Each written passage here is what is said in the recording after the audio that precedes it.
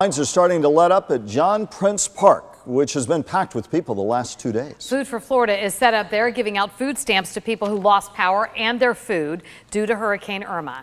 News Channel 5's Amy Littman is live now to describe how it all went today. Amy?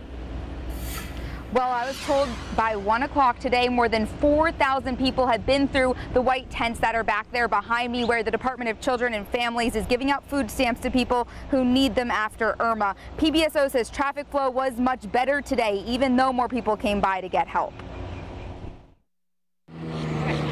Among the organized chaos of Food for Florida at John Prince Park. It's not because any problem, it's because there is so much people. There's also help. We really need it, and it's a lot of other people that they need it too. Bennett Barrios went 5 days without power after Hurricane Irma. I have to throw my meats, my poultry, food that I cooked before. So spending several hours waiting for disaster food assistance is worth it to get caught up again. We're still, working on it.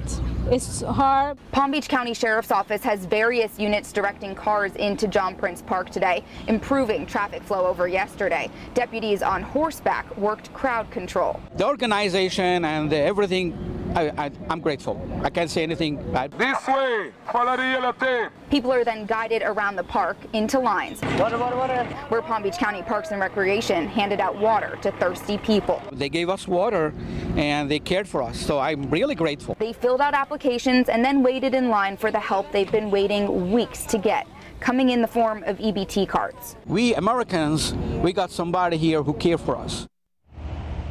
This Food for Florida site closes shortly, even though you can still see there are some long lines back there, but people should not try coming by now. They can wait until tomorrow morning when the site opens again at 7 a.m. Reporting live in Palm Beach County, Amy Littman, WPTV News Channel 5.